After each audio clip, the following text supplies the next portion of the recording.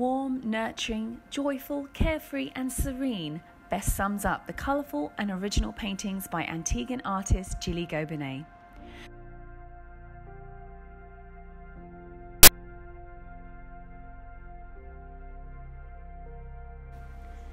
Gilly's art is best viewed at her art gallery at her residence in Fisher's Creek in Antigua, a beautiful secluded waterfront property on the east coast.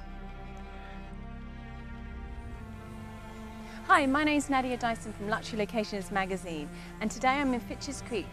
I'm here to show you a beautiful art gallery by Gilly Gobinet. Let's take a look inside. So thank you so much for letting me come and have a look at your beautiful art gallery. I can't believe you actually live here and do all your art here as well. It must be paradise. It is paradise. I mean, we're in Antigua and that's paradise for a start. Yes, it is. It's very nice to have a house which lends itself so easily to a gallery. Yes, absolutely.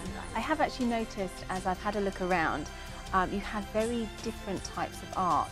You say you do the sea, and then you have your plants, and then I see dogs. It's very interesting. Do you do lots of different art all the time, or you're now concentrating on one section, or you can do any at any time?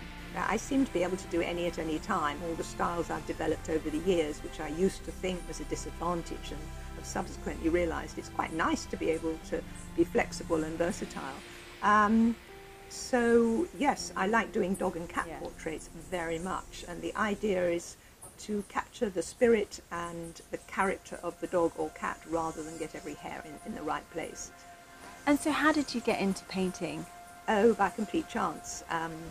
When I came here, I was working in a real estate office, and can I still draw?